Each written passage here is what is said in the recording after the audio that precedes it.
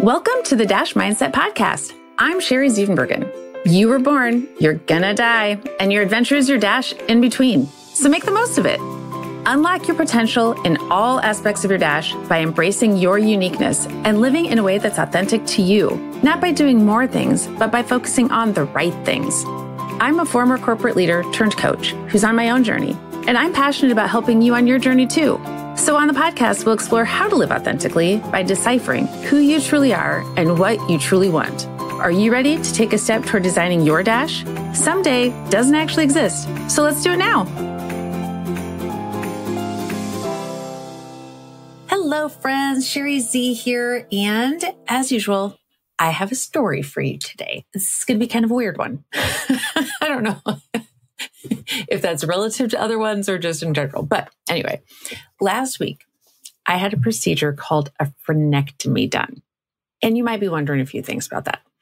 One, what the hell is a frenectomy? Two, why am I telling you that I had one? And most importantly, how does it apply to you? All valid questions. So for now, I'll just promise it is relevant to you. It does apply, and I will tell you how. But first, I'll tell you what it is. So basically, I used to be tongue-tied. Now I'm not. I realize it's hard to believe I was ever tongue-tied because talking is not a problem for me. But being tongue-tied is a real thing, and it actually doesn't mean you can't talk. That's just a phrase we use. Sometimes it does, but in my case, it definitely did not. So for me, what being tongue-tied meant was really, there was a lot of connective tissue that limited the range of motion in my tongue, which is often the case. And it differs depending upon the person, the severity of it. For me, it was quite severe. And my tongue was essentially tethered, which I realize is really hard to even imagine if you have no idea what the heck I'm even talking about.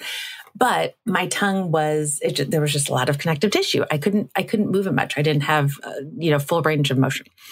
And although I could somehow talk just fine, there were some things I couldn't do, like roll my tongue. Like in elementary school when, you'd be goofing around and kids would roll their tongue. Yeah, I couldn't do that. And rolling my R's in Spanish class, couldn't do that.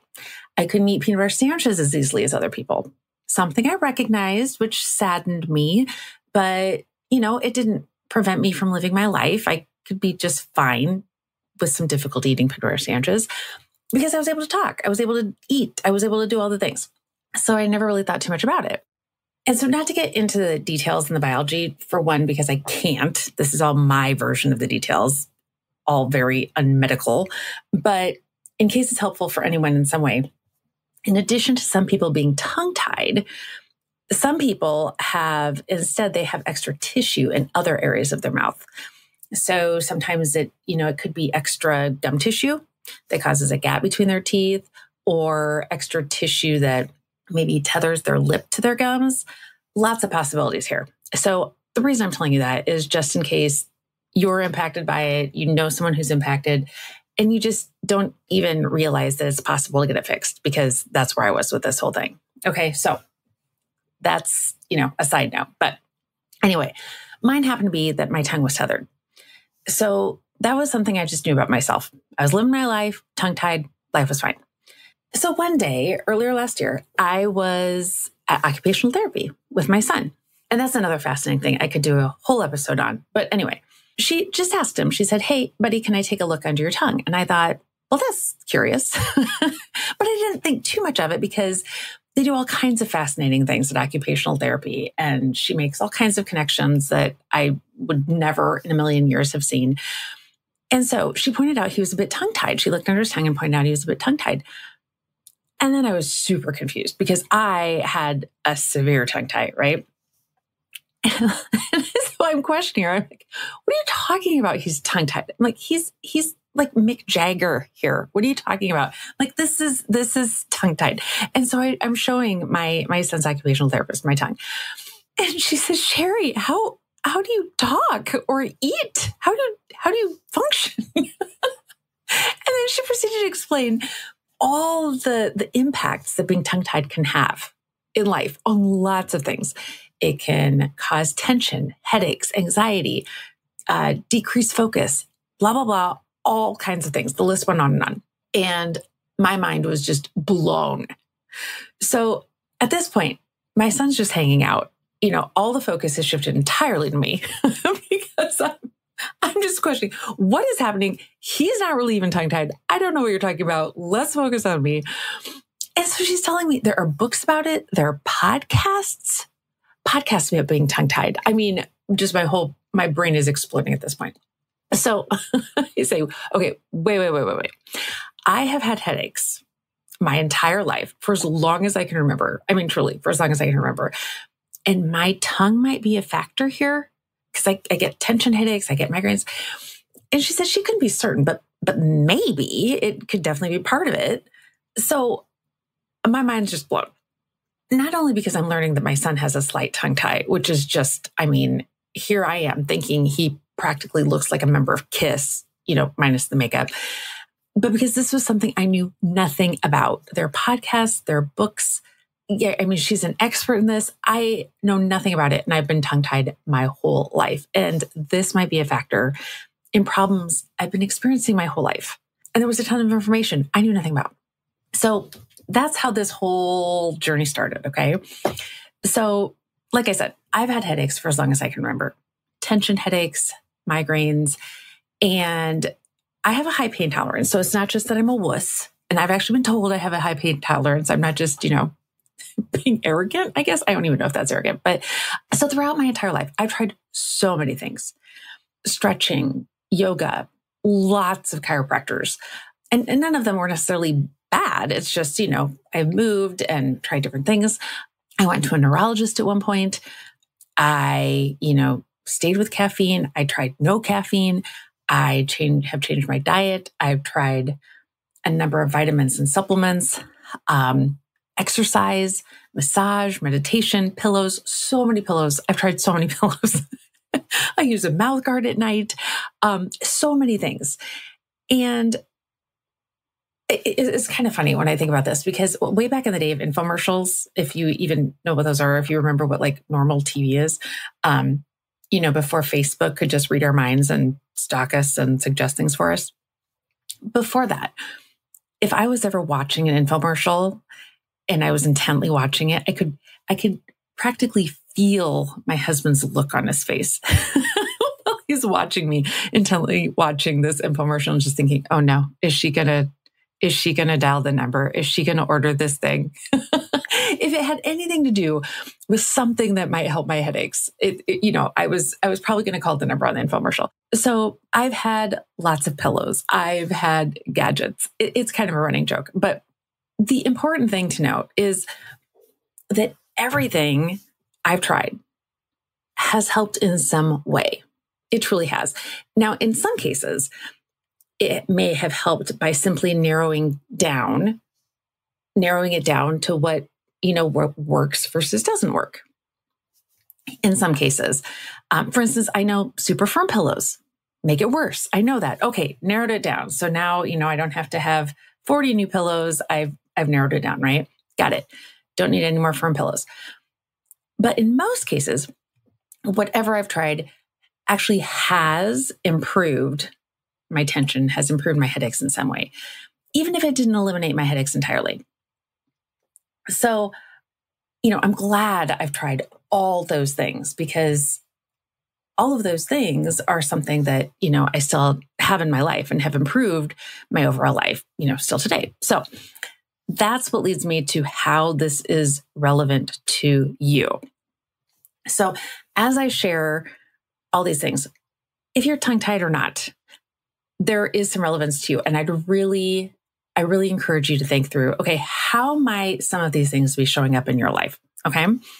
So one, pay attention when someone mentions something that might help you in some way. We don't know what we don't know. I never in a million years would have considered the fact that my tongue had anything to do with anything other than my, challenges with eating peanut butter sandwiches. Okay. Which didn't hold me back, by the way. It's just more challenging than for other people. So when my son's OT mentioned the whole tongue tie thing, I could have easily ignored her and just thought, no, you don't know what you're talking about, right? I mean, I could totally just dismissed her. especially given the fact that I've been thinking my son was, pretty much Mick Jagger. I could have thought she's nuts. She doesn't know what she's talking about. But instead, I thought, seriously, I should have been sharing this with my chiropractors, with my doctors, with my physical therapist, basically everyone in my life, my entire life. And I didn't even know this was something I should be shared. So I'm thinking, okay, who else should I be sharing all this with? Should I put up a billboard? Should I tell the checkout lady at Target? I mean, is this something that she needs to know? Because maybe I'll get an additional discount with my, and if I use my Target app, I don't know. I mean, my mind is just blown. So because I didn't just dismiss my son's OT, I started down this journey of figuring out, okay, what makes sense? Who do I need to talk to? What are all the things I need to research? And I figured it out. And now my tongue tie is fixed. Now, I don't know if my tongue procedure is going to eliminate all my problems. In fact, I'm certain it won't. I know I'll still have more headaches, but I know it has helped. In fact, as the doctor was doing it, I was totally numb. And don't worry, I'm not going to get into the nitty-gritty of what was going on, but I didn't know what exactly she was doing. I was numb. And even though she explained it really well in advance, I was attempting to distract myself during the whole thing. So she's doing her thing. And all of a sudden, I felt like this release in my neck and shoulders, almost as if you were to have a really tight rubber band and have tension in rubber band, and all of a sudden you just released it. That's what it felt like in my neck and shoulders. And it wasn't like this gigantic feeling. In fact, it was just subtle enough that I thought, am I crazy? And so I asked the doctor afterward, I said, okay, when she's all done and everything, I said, okay, I'm pretty sure I felt like some sort of a release. Was that in my head? Was it the numbing medication? What was it?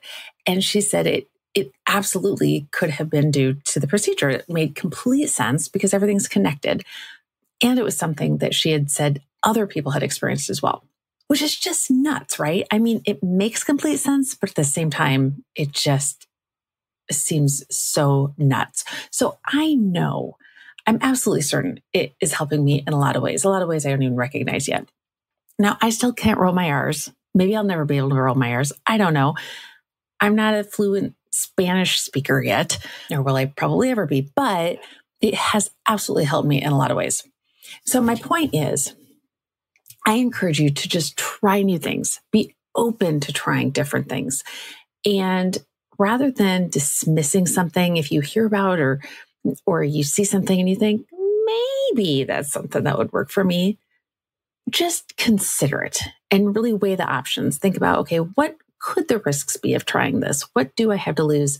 What could be the benefits, right? So rather than dismissing something right away, just consider it, give it some attention. Another thing that I would love for you to consider is the importance of recognizing that there's no one person or one thing that can solve all your problems. Just like my tongue tie procedure isn't going to solve everything, right?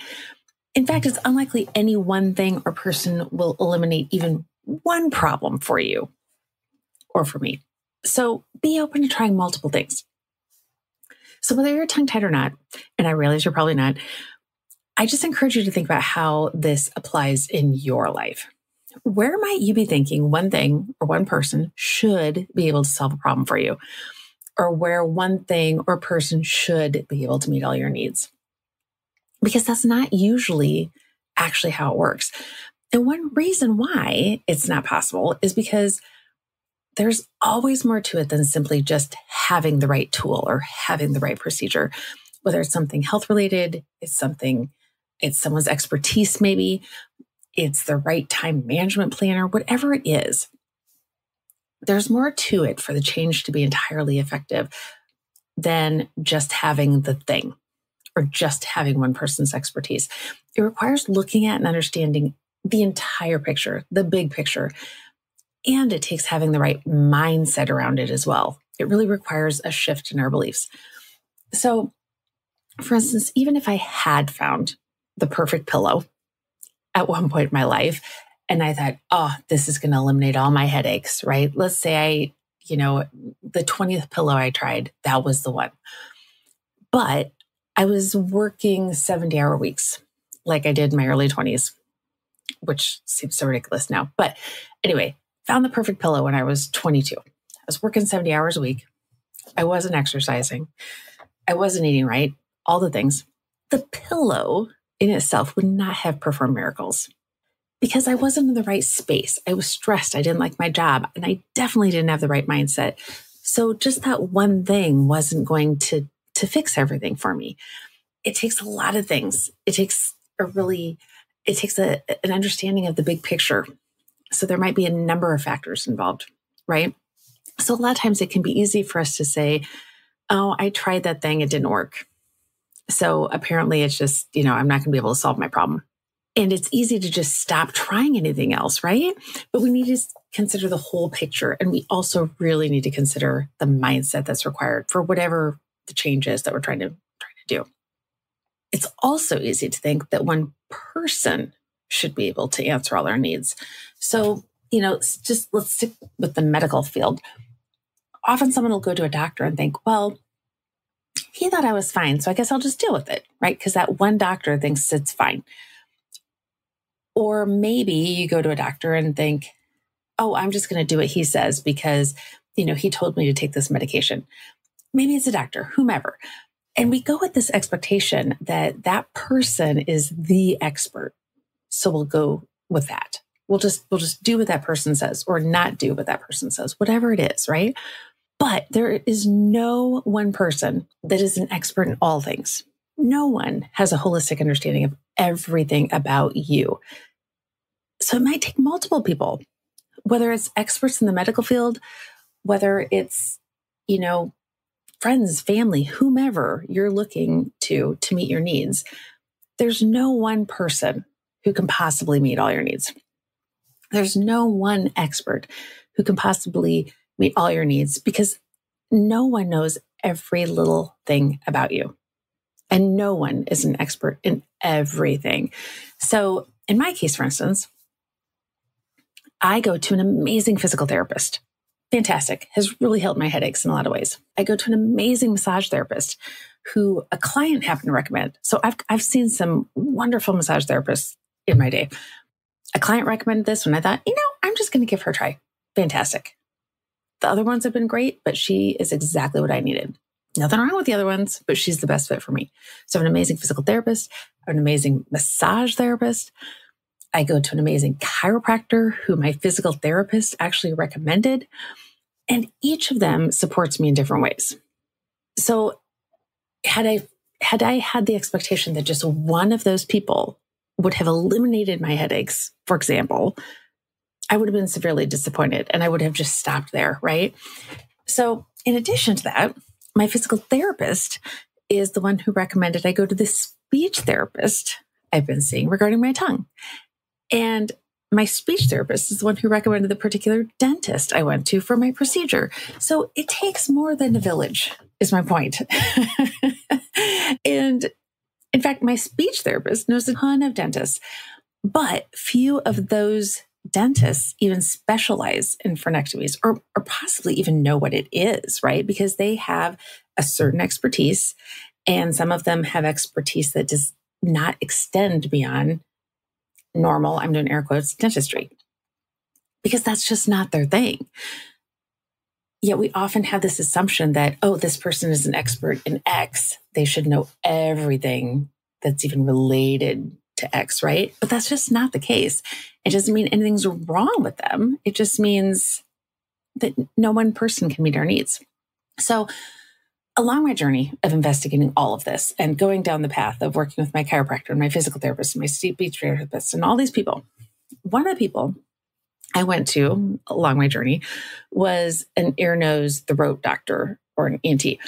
So I went to him and thought, well, maybe he can do a tongue release for me. And so I went and talked to him and I was trying to figure out, okay, who do I need to talk to first from an insurance standpoint, all the things, right? So I go to this ENT. And he was not an expert in this area, which, I don't hold against him. It wasn't his thing. But he basically humored me and said, Yeah. Because I asked him, I explained the whole thought process around getting my tongue untied. And he basically humored me. And he said, yeah, I don't really know how that would help your headaches. That's not something I've heard about. But I mean, if you keep getting them, it's something to consider. Here I am. I'm sitting in this guy's office. I'm 48 at the time. And so, I mean, I just knew there's no point in, there's no point in me explaining myself to this guy. I don't need to persuade him. That's not, whether he's on my side or not. And now that he wasn't on my side, whether he believes me or not is irrelevant. I just know he's not my people. He doesn't have the expertise I need. Okay, moving on. So I just knew apparently I was supposed to wait until I was 58 years old to get it done and just, wait another 10 years. I don't know. But so I didn't bother trying to persuade him. I didn't bother sharing my perspective. I just said, okay, I knew he wasn't for me.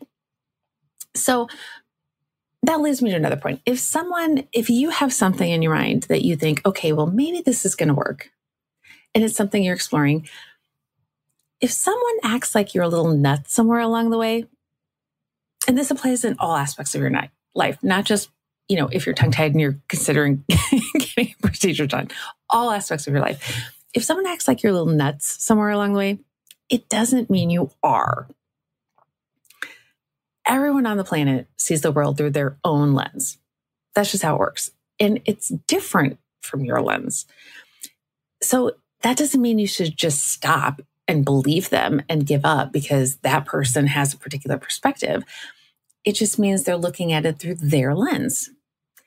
And that person might just not be a great fit for you or what you're looking to do. So when you're told no, keep going and decide what's right for you. Sometimes it might make sense to stop and think, oh, okay, well, I've talked to, 47 people, none of whom think this is a great idea. It's something to consider.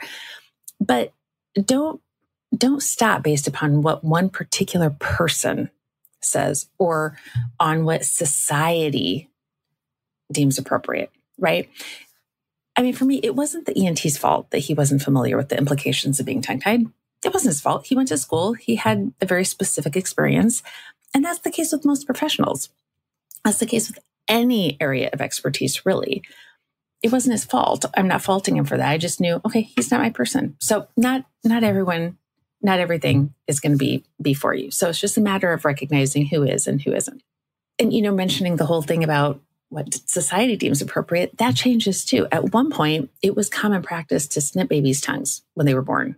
If they were tongue-tied, it's just, that was common practice. Then somewhere along the way, they realized, the medical field, I guess, realized it wasn't always necessary, that maybe the risk of infection or the risk of something going wrong might not be worth it. So there was an entire shift from an industry standpoint. At one point, everybody said, yeah, we should do this. Now, and then it shifted to people not doing it. Now, a lot of experts, not all of them, but a lot, are recognizing the connection between being tongue-tied and a lot of other things. So it's shifting back again. But there's still going to be people who just, don't have that experience, who don't have that expertise, who don't have that perspective. So people's perspectives are constantly changing and people's perspectives are going to be their own. So really think that through. Okay, what is right for you, regardless of society's perspective, regardless of an individual's perspective, what's right for you? Okay, my next point. Everything is connected.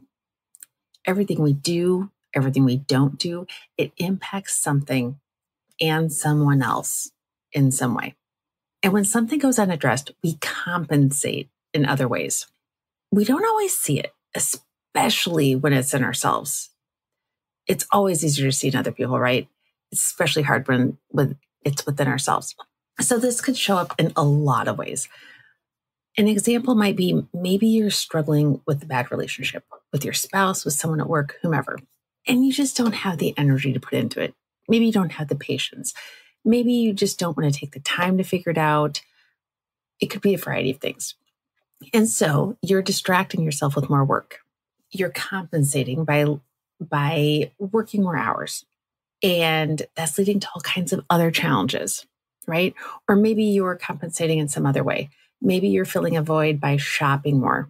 maybe Amazon is delivering on a daily basis versus a weekly basis, right? And that's creating problems in some other way. Maybe it's completely different. Maybe it's something medical. Maybe you're having back problems and maybe you're just hoping those will go away, or, just ignoring them for now, hoping that they'll just correct themselves.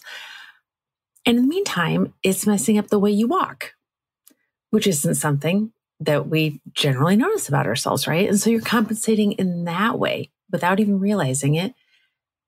And that might be causing hip problems or knee problems or some other problems of some sort that you just can't even see. Often these side effects just aren't apparent to us, and we just don't even see how we might be compensating in other ways. Now, for me, completely different situation, right? I was completely unaware of the connection between my tongue and everything else until I heard, oh, wait, your tongue is the starting point of the fascia and muscle in your body and all these things that was completely foreign to me. So I was compensating in all kinds of ways I didn't realize. And when I finally met with my speech therapist, she pointed out it was likely a big reason why my jaw is always sore, why I grind my teeth at night, why I've been wearing a mouth guard at night for years. She said it was likely a factor in my needing crowns in my back teeth because my tongue just didn't clean my teeth like it should. It didn't reach the back of my mouth. And so even though I had been brushing my teeth twice a day my entire life, thinking, I had this great oral hygiene, I was still compensating in other ways simply because my tongue wasn't doing what it was supposed to do. So I realize this is a bit of an extreme story, right? But there are so many parallels in life. So what I encourage you to think about is where you might be compensating in some area of your life. Sometimes the discomfort of addressing something holds us back. Or we think, I just don't want to spend the time or the money. I don't have the patience. I don't want to deal with it. I don't want to address it. And those are valid, right? But I encourage you to ask yourself what not addressing whatever the thing is, what not addressing it is costing you. Because there's always going to be a cost to it, either now or later, right? So just consider that, something to consider. Finally, my last point. Whatever happens, it happens when it's supposed to. You hear what you're supposed to hear. You learn what you're supposed to learn when you're supposed to learn it. For me, I could regret not having gotten my tongue procedure done earlier. I mean, I'm 49. I'm just getting this done. So, it would have been easy for me to say, oh, who knows how much longer I'm going to live, right? But I just wasn't supposed to have it done sooner. I was supposed to have it done at 49 for some reason. I don't know why. But I do know this is the point in my life at which I had all the right people. It had been presented as an option a long time ago when I was in my early 20s and I had my wisdom teeth removed. For some reason, I don't know why, but it was mentioned in a video when I went in for my pre-op, my pre-surgery consult. And I don't know why this was shared as an option to get my tongue cut at that point. I don't know why it was included, but I distinctly remember it being included in this video. And they said, oh, if you have a tongue tie, you could also get that cut during your surgery. Something along those lines. I'm sure it was, shared far more eloquently than that. But they also, they talk about this quick procedure. And I also remember in the video that they were saying, it could, just be aware of these potential outcomes. It could cause paralysis, blah, blah, blah. So while watching the video, I considered it for a quick minute. But I immediately thought, nah, risk of paralysis probably doesn't outweigh the ease of eating peanut butter sandwiches. So I'm okay. So I didn't put much thought into it at that point. And so at the time, that was it. I had zero idea about the connection to anything else. And so it wasn't meant to be at that point.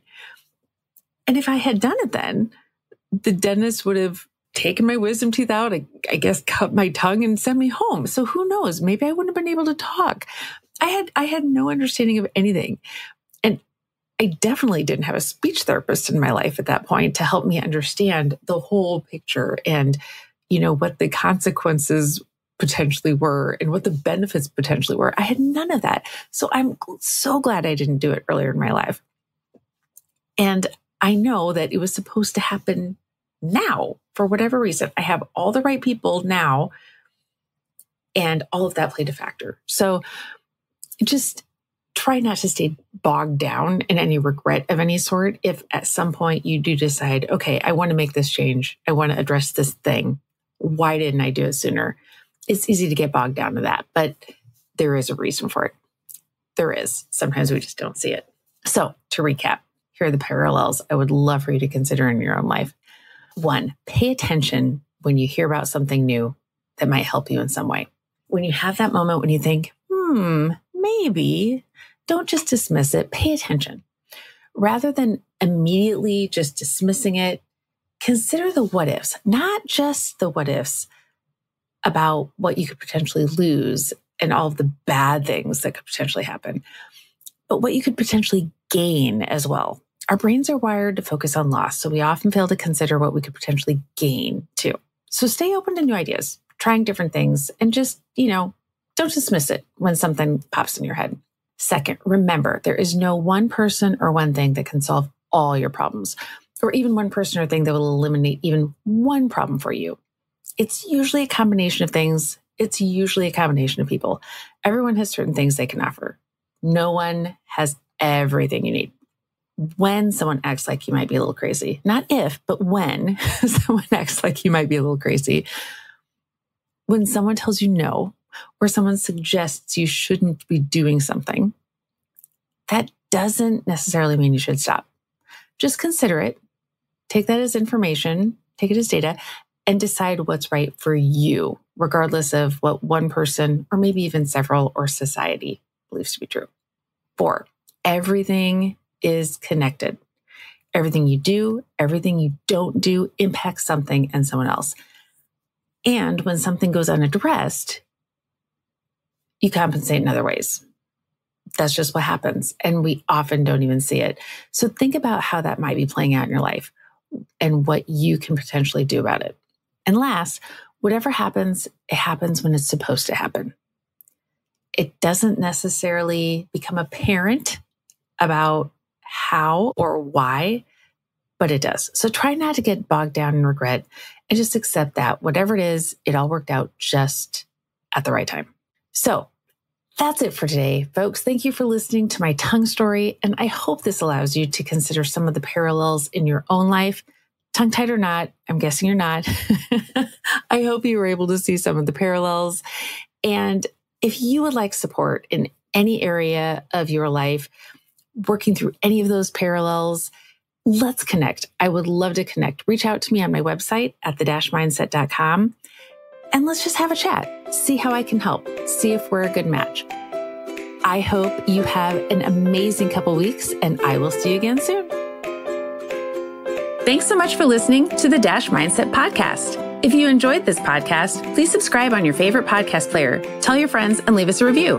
Follow me on my social media platforms highlighted in the show notes, and get in touch with me at the-mindset.com. Share the topics you'd like me to explore in future episodes. Thanks again for listening to the Dash Mindset Podcast. We'll see you next time. Design and differentiate your dash your way and make today amazing.